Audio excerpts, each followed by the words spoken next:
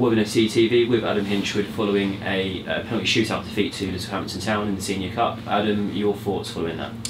No, obviously, you know, it matches the fans, and we were bitterly disappointed tonight. You know, we didn't deal with the long throw that come into the box. And if you're a defender in non-league football, you've got to be able to deal with that better, and we haven't done it at all well.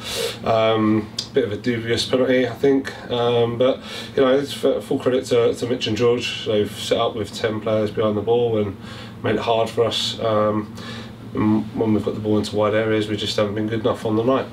Yeah, it looked like we were struggling to break them down. They were really compact defensively. What do you think that was? Was that the challenge of going up against that sort of defensive side? Yeah, we've come up against it a few times this year and struggled maybe to break that down.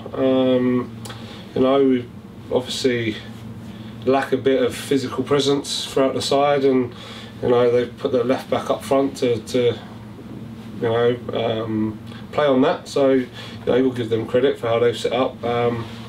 And yeah, like, I'm just disappointed with the quality that we show. You know, we've got to be demanding more from ourselves than that, and you know, we just fell short again on the night. And you know, it's the lottery of penalties, and you know, just not enough conviction again in what we're doing. Throwing was quite similar. You know, it's those 3 games there, Frome, the one on Saturday and the one tonight, we've been below par, and you know, we've not lost the game as such. We drew it in 90 minutes, but you know, we can't be happy with that. We've got to be showing more. But like I say, full credit to Littlehampton, and you know, I wish them all the best in the next round.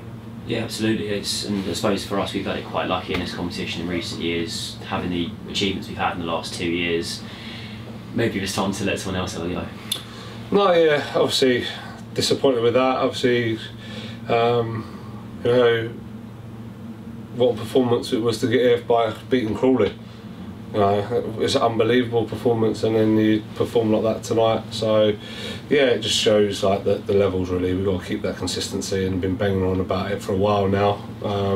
Being consistent, and we haven't got enough players that are consistent enough. 7, 8s out of 10s, and do it on a regular basis, and it's something we've got to look at. Yeah, you can tell that the squad is a little bit thin at the moment.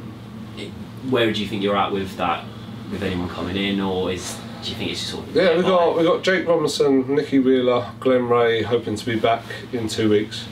You know, it's where we are, like, big players for us. You know, I'm not going to put any excuses down to that. Like, we probably needed to rest Joel and Dolly tonight, and you know, we can't be blaming them. You know, they've been superb servants for us since like Az's got injured and Joel stepped in to play centre back. He was immense on Saturday.